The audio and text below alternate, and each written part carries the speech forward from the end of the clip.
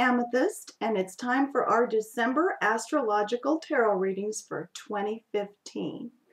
I'm so excited this month. I'm going to be using a different deck. I am going to be using a deck that was gifted to me by a very dear friend. And Grace, you have no idea how much I love this deck and how much I appreciate your thought. It is Green Witch Tarot. It is inspired by Anne Mora. I love her books, Natural Witchcraft and Green Magic, and it's so down to earth. They're wonderful books for beginners on this path, and this is just such a gorgeous deck. The artwork is beautiful, and it's so easy to connect with,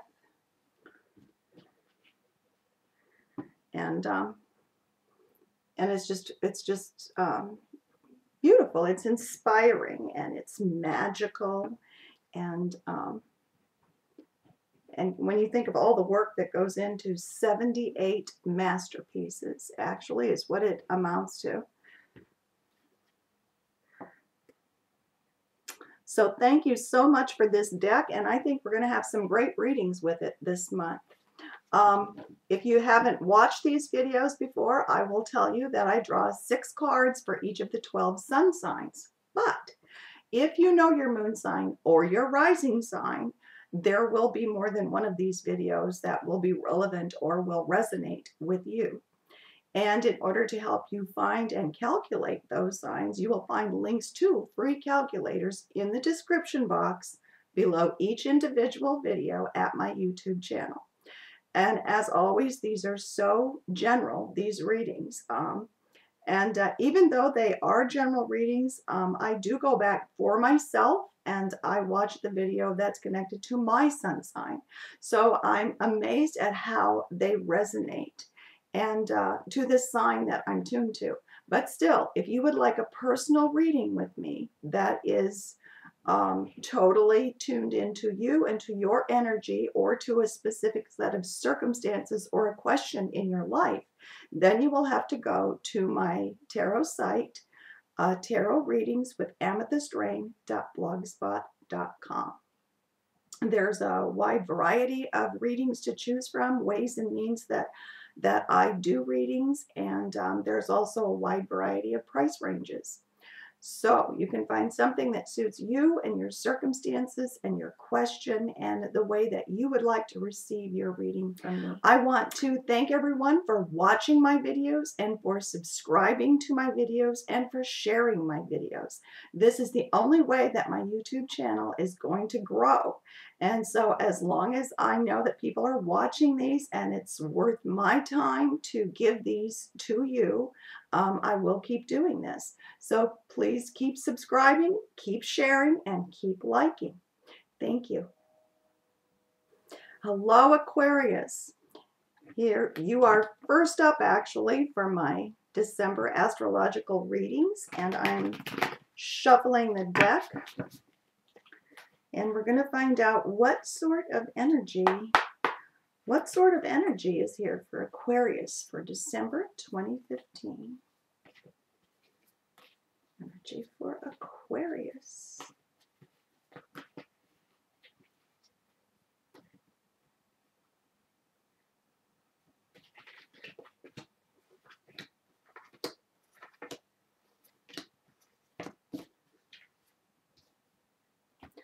Okay, first card, card number 1, 5 of Pentacles reversed. I'll show it to you reversed, but I'm going to show it to you upright also. The 5 of Pentacles is symbolic of hard times, difficult circumstances on the way, money issues, business issues on the negative side. It's a time to pinch our pennies, this card tells us. I'm also going to, as you know, if you've watched me read, those of you who know how I read, there will be pauses throughout as I look at the card and just try to pull from it that which is almost never traditional. Okay, this is a card first of all, I'm getting the idea, Aquarius, that you suddenly feel very alone, very isolated. And you feel very cold also about something around you, whether it's a group of people, an individual, a circumstance that is no longer comfortable. It's like you've been taken away from the warmth, wherever you were and you felt content. That is no longer the case. The phrase being hung out to dry also has come through for some reason. Being hung out to dry. You feel like you are being kind of picked upon. You might also feel like you are outside of the circle. There is a circle and acceptance and warmth and containment and camaraderie. You feel outside of this. And it's almost as though you've turned your back on it, actually. By doing this, you may also have affected whole other areas of your life, not just emotionally and mentally with relationship connections to people. You may also have affected the financial side of your life. That with this card, that's the biggest thing that I feel right now, is that it has affected the financial state of your being.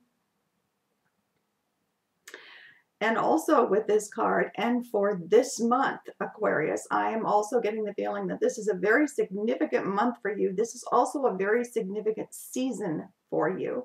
Any changes in your financial situation, it's going to touch you now in this winter season. And that could be, for some of you Aquarians, you will be going from plenty to tight times. For others of you, it will be the opposite. You're going to be going from tight times to here comes the money. So I see this movement of energy both ways.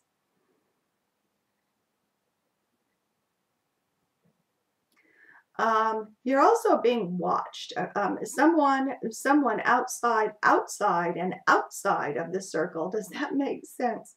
Someone outside of the circle that you are outside of is watching this. There's like a third party connected to this in some way, and they are watching all of these actions, all of this drama transpire, and they're watching you to see your reaction and how you will handle it and what your decisions will be. Interesting. Card number 2, 2 of Pentacles. Oh no, excuse me, 4 of Pentacles. Reading it upside down without my glasses. I will show you the card upside down as I first seen it. And see, it is hard to read upside down. Now I'm going to show it to you right side up. And it's very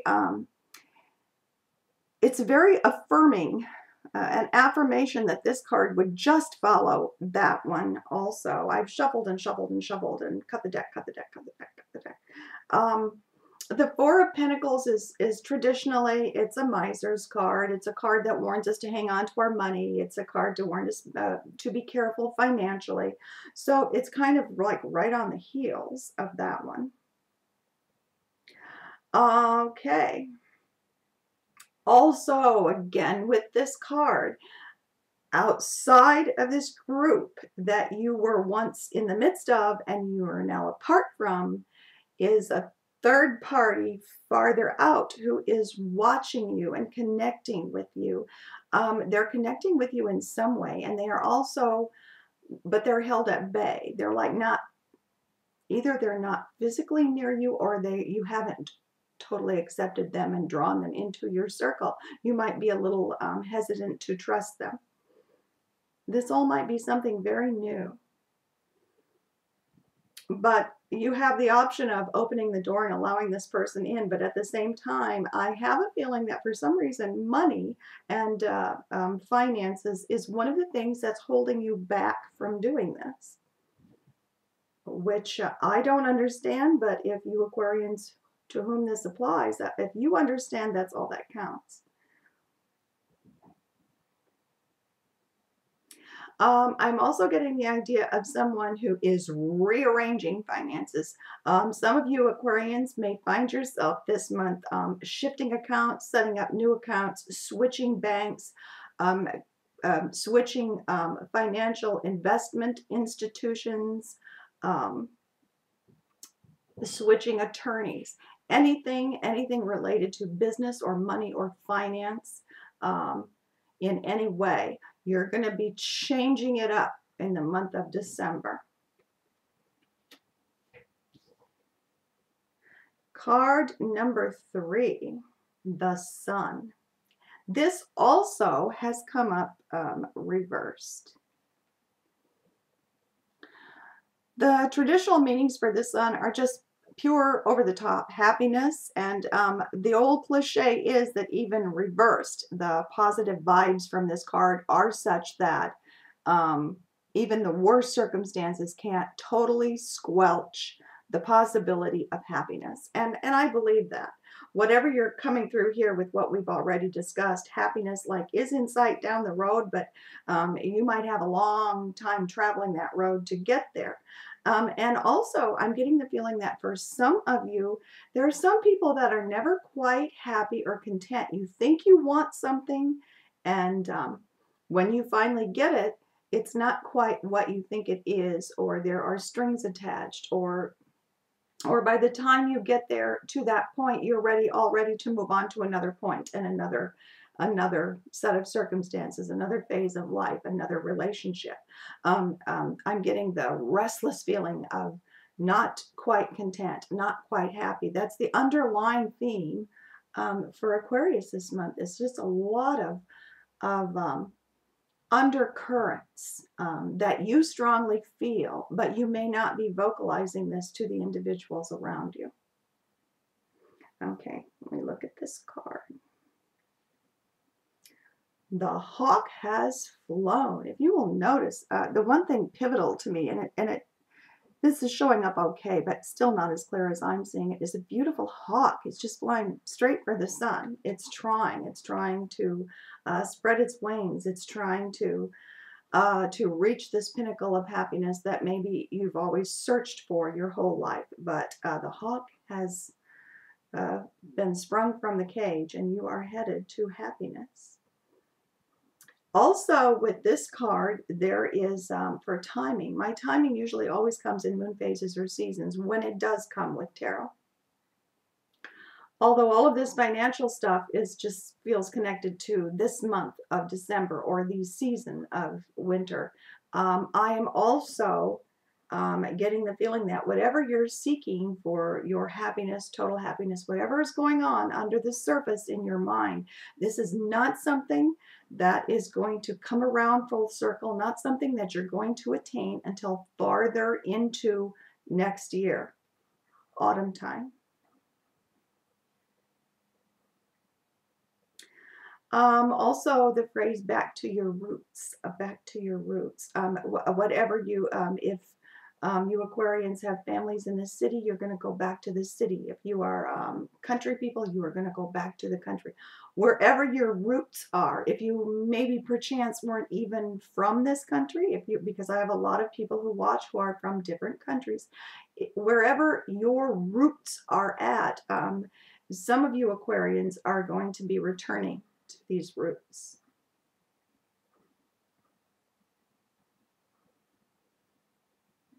For some of you Aquarians, a lot of everything that is transpiring through this reading is going to center around the hearth, the home, the family. Card number 4, the moon reversed. Oh my, the moon is always one of my, this is so gorgeous. The moon has been one of my favorite cards, and it's like a double-edged sword. The happy, positive meaning for me always connects me to the full moon and the goddess and her phases through the moon and her phases through women's lives, goddess spirituality. The negative side of this card has always been attached to me in the form of energy that implies untruthfulness, someone who is deceptive, someone who is lying, some dark energy that you have to be careful for. So it's like a double-edged sword, this card, and yet this is my favorite card. So I'm going to look at it just for a moment. and the phrase. There are other fish in the pond. So if you've caught something that it's kind of like a metaphor. If you have caught something, whatever it is, whether it's a new job, a relationship, a business, another set of circumstances that's unique to you. This is such a general reading. There are so many scenarios. Whatever you have caught, there are more fish in the pond. So if this is not what you were expecting, this fish is either much larger than you thought or way smaller than you thought. Take it off the hook and throw it back. There are more fish in the pond. You don't have to lock your life into something that you don't feel sure about, that you don't feel happy with, that you have misgivings about.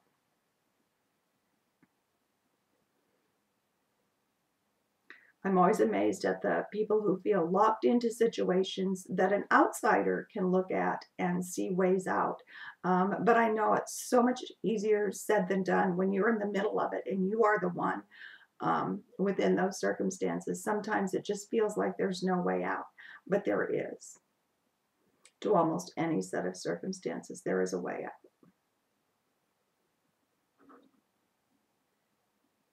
Two faces. There is the idea of two faces has also come to me with this card. Someone may be telling you one thing and acting in one manner towards you and another behind your back. Two faces usually implies someone who will talk behind your back, someone who is undermining you in some tremendous way.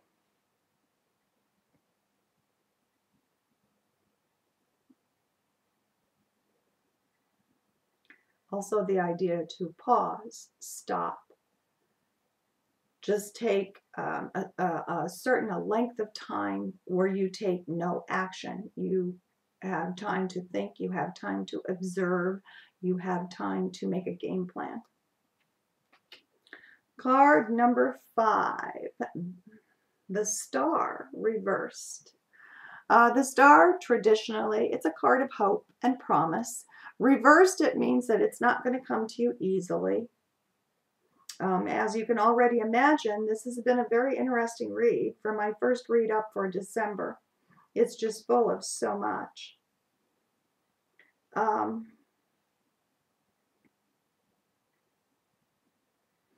For December, the idea that the waning crescent moon will be of significance to you. That time period when the moon is fading, when the moon is on the wane.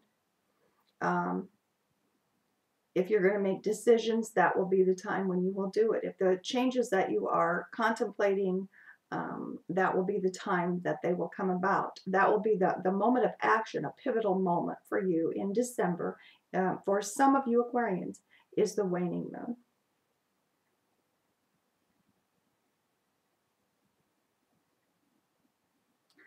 Also, the idea of trying to handle or fill two pots at the same time. Sometimes this card brings this up to mind for me. Someone who's trying to take care of something over here while they're taking care of something on the other side. And you're dividing your time, you're dividing your attention, and so you're going to slip up either on one side or the other. You're not going to give 100% of your attention to a certain set of circumstances or an individual or a relationship. And so you can't have your cake and eat it too. And so that just popped into my head. So Aquarius, you cannot have your cake and eat it too. There's something very significant in your life, and it's going to require all of your focus, 100% of your attention. If you divide your attention up between this individual or these circumstances and another set of circumstances or an individual, it's not going to work, because something that needs your full attention is not going to be getting it. So look through your life. What in your life right now, it needs 100% of your attention if you're going to make it work. Card number 6, the Wild Hunt. And actually, this is very symbolic of the Tower in a traditional set of cards. The Wild Hunt. Wow, wow, wow. Okay, all the all the decisions that you make for this month with these cards, all of the decisions that you make, the intuition, that little voice in your head, whatever you listen to, whatever you decide, whatever you do, whatever you say, those are all your own choices. Your choices are going to determine the outcome of all of this.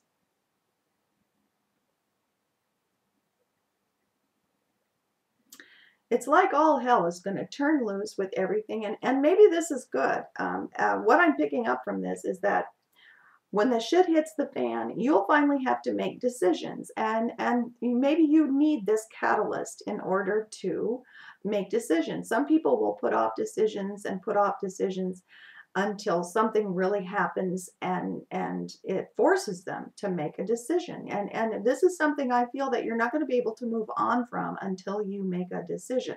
You have to decide. You have choices to make.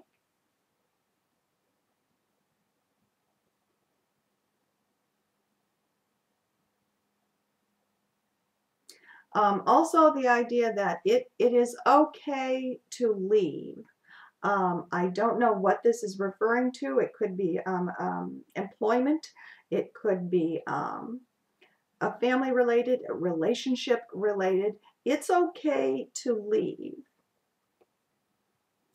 Sometimes there's situations in life where if we get embroiled in them, it's going to have more negative effects on our life than any positive effect. And it's okay to step back. It's okay to leave this situation. But you're going to come to a point, most of you Aquarians, where you are going to have to make choices and decisions. So start thinking. And that's where I'm going to end the reading for December 2015.